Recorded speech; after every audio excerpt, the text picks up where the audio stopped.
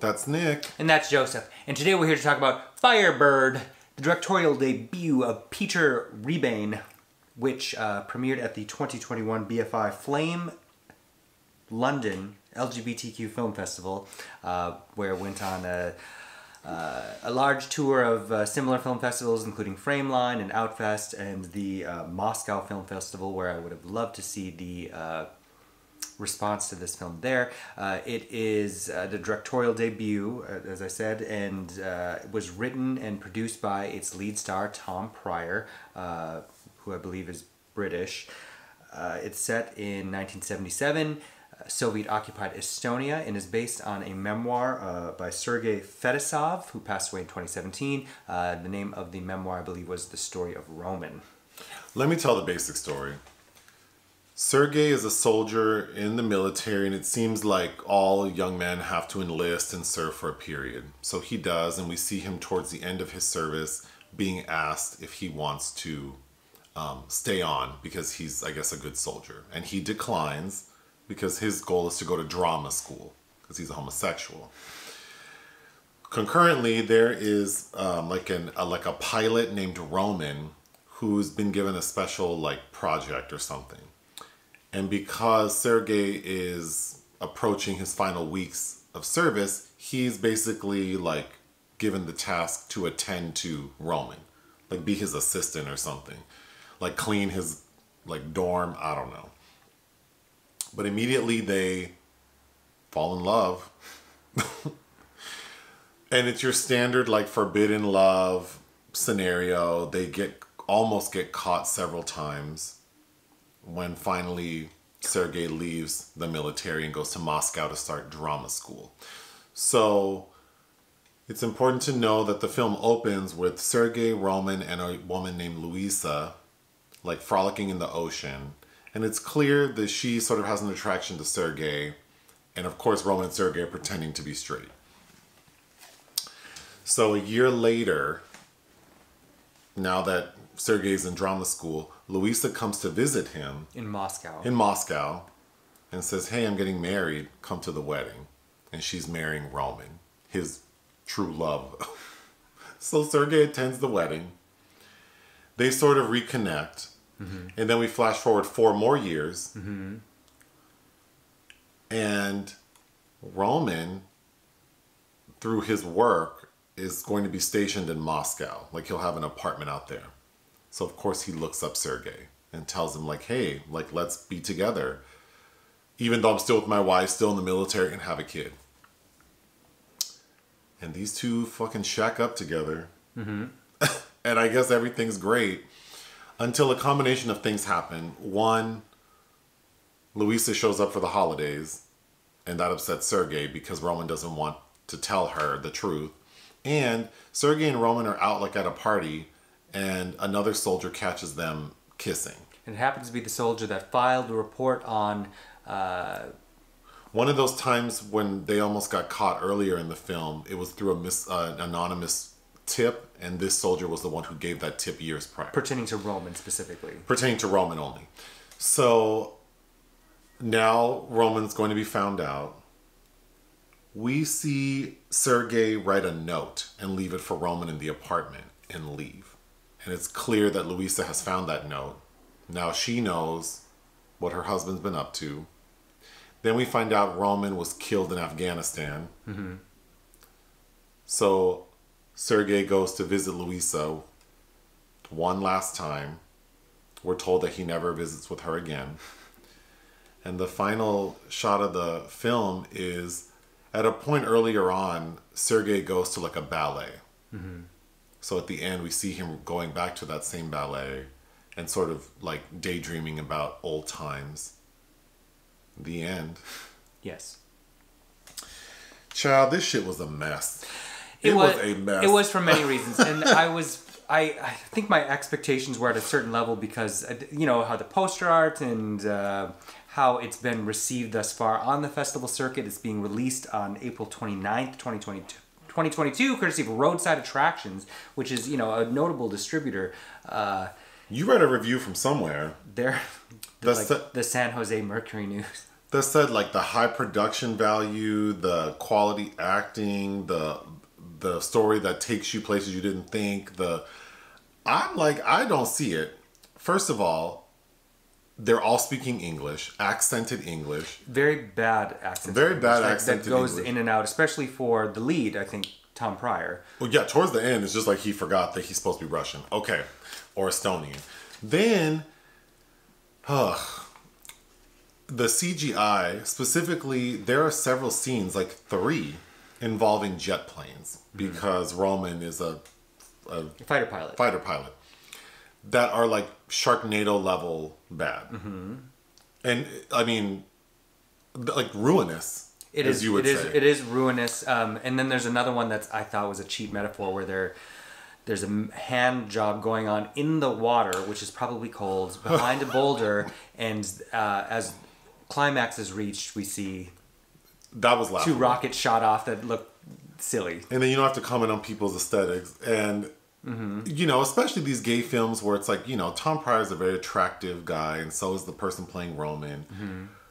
When I tell you Roman is wearing all of the makeup. Oleg. All of it. Whoever did his makeup. Zagorodnii. And the cinematographer, like, I mean, don't they check, like, how it looks on camera? It's heavy. Then, Sergey, too, there's a scene where, like, they have just had sex and he spent the night, and then we see him wake up. And I don't know. He's supposed to be hungover because they drank a lot. He's supposed to be hungover. And he's all dewy and glistening. Well, no, he's dry. Like, freshly powdered with lip gloss applied. Like, that was a joke. But the worst part is when we get to that 4 years later. So it's supposed to be the early to like mid 80s. Yeah. They put a wig on Sergey. It's bad. You know how like Party City has to do like generic Halloween costumes, so like they can't do the village people, so they'll do like firefighter, Native American, construction worker. That construction worker wig is the wig Sergey's wearing. It's so bad that it took me all the way out. It's terrible, and we get a long time of him in it. Yes. It reminded me of this, I think it was this bitchy film critic, is Vincent Canby, who was complaining about Delphine Seyrig in the film Muriel, where they gave her Liz Taylor's wig from Who's Afraid of Virginia Woolf, a fright wig. It's pretty bad. Okay, let me just go down my notes. So when Sergey and Roman first connect, because they've met, because Sergey is going to work for Roman, but the first time they kind of connect, they're like hanging out, because Roman says, stay, like, let's hang out. And they're drinking, and it's obvious something's going to happen. And something does, like, because they're both drunk, Sergey especially, and when he gets up from the couch, he sort of trips and stumbles. So Roman helps him. And then they sort of like stare longingly into each other's eyes. That shit was... It's crunchy. It's real crunchy. It's crunchy for sure. Who did we say looked like Kelly Mantle? That was somebody at some point in this film. In the ballet, I thought. I think somebody in the ballet, yeah. Oh, okay. So then the ballet. Mm-hmm. First of all, it looks like it could have been one of the shows, like the movie Showgirls, like the show they're putting on. Mm-hmm. I felt like it could have been a scene from that show. Okay. Which was more interesting than this movie. Yes, I was like, can we please stay and watch this rehearsal? Again, I have to say how much I can't stand when films are shot in like it's supposed to be another language, not English, and they speak English. And then everything's, like all the signs are in Russian. We even see characters writing in Russian, but they're still speaking English. I hate that. I think because the actors are having a hard time navigating, one, the shitty script, and having to talk, there's a rigidity to it because they're overcoming this accent work as well, which I think really hobbles the chemistry that is not allowed to develop between the two. Okay, let's talk about that. So Roman and Sergey have no chemistry. So then you think, okay, 1970s Estonian military, Article 121 is brought up, which is basically like you can't be gay, or you can, if you're caught being gay. It's like paragraph 175. Yeah, you can go to prison. So there's a lot of attention around like you cannot be gay. So then these two soldiers are attracted to each other and they're having sex, which we never see them having sex really. There's one scene where like one's on top of the other and thrusting, yeah. Kind of, and you see a little booty crack.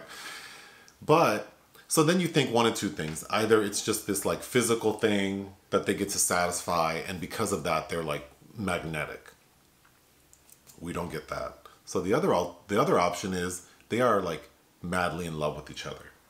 But we don't see that either. So I'm so confused. Like, what did these two people have pulling them together that they narrowly escaped getting caught 3 times, which could have led to prison time, and they still can't not see each other. And then for Roman to show up 4 years later, like after he's already been married with a kid, and then Sergei's like, yes, let's be together. When we see that in drama school, Sergei has made a little friend, another little attractive brunette man, who seems to be fond of him.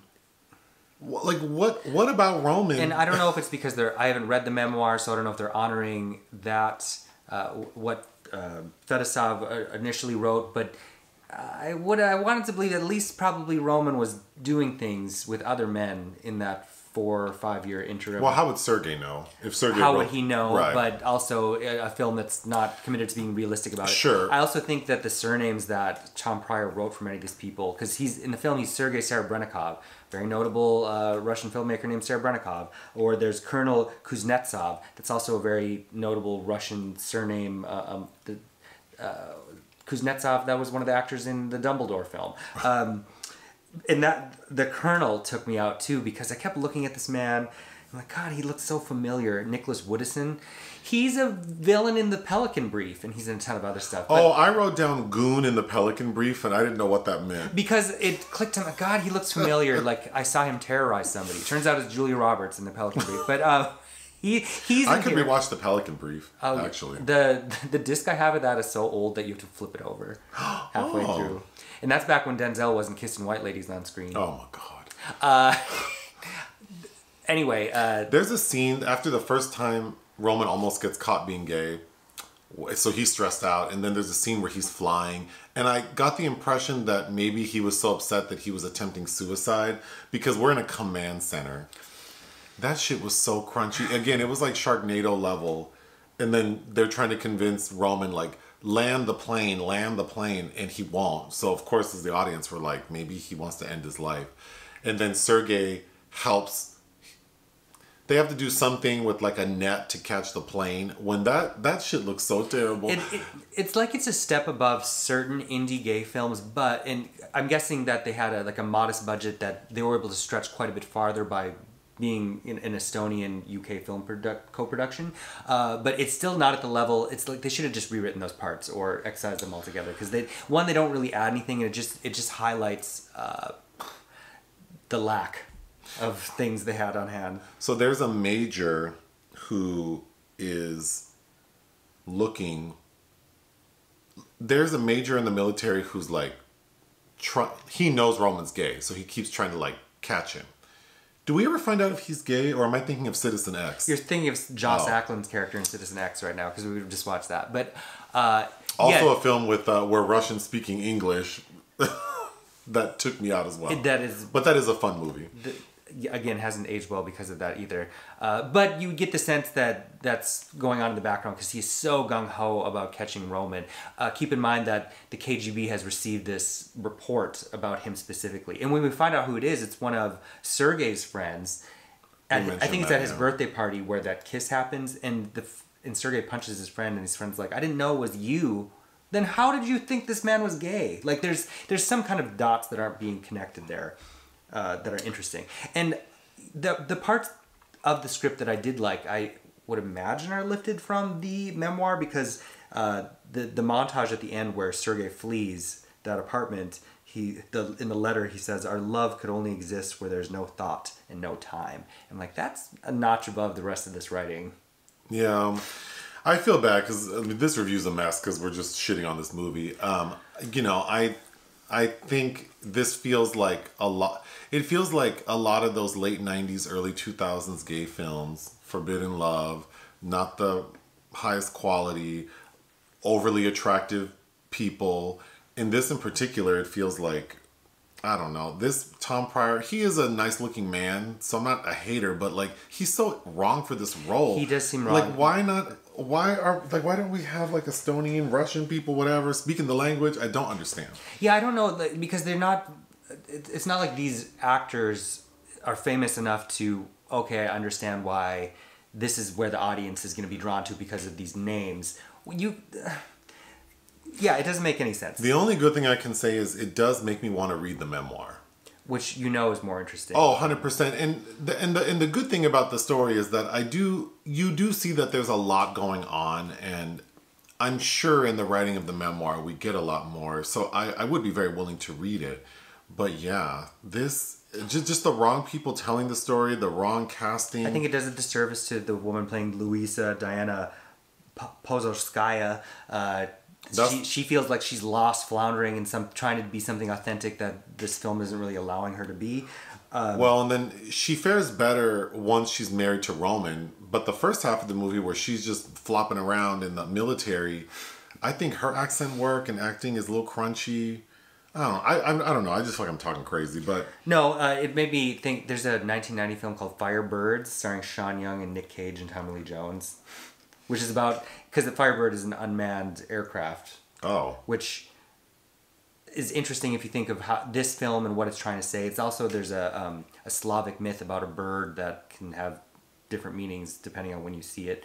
I wish that this is not intelligent enough to have those kind of subtexts to it. And it also reminded me of a film I saw in Berlin a couple months ago called Brother in Every Inch, about these twin Russian brothers that have very different skill sets trying to be pilots. And just how that was presented and all the flight sequences are so much better than this. I don't know. Well, I feel bad now. What would you give it? Why do you feel bad? Well, because, it's like... Because we're shitting on a gay film? Well, no, not that. I mean, it's just more like I don't watch movies thinking, ooh, I can't wait to say I don't like it. Like well, same, but I was honestly shocked. Because the other thing, Joseph, you like to multitask, and you're like, oh, did you put on a film that's in English? I'm like, oh, I'm pretty sure it's not. That was another reason I didn't want to watch it, because I had something to do, and I was certain that it would not be in English, but surprise. What would you give it? It also does a disservice to Boney M's Rasputin. What would you give it? 2. 2. It's entertaining because I was like, we were laughing a lot of inappropriately. So sure, I would give it 2 as well. Once that wig comes on in the third act. Anything else? No. Listen to our podcast. Bye.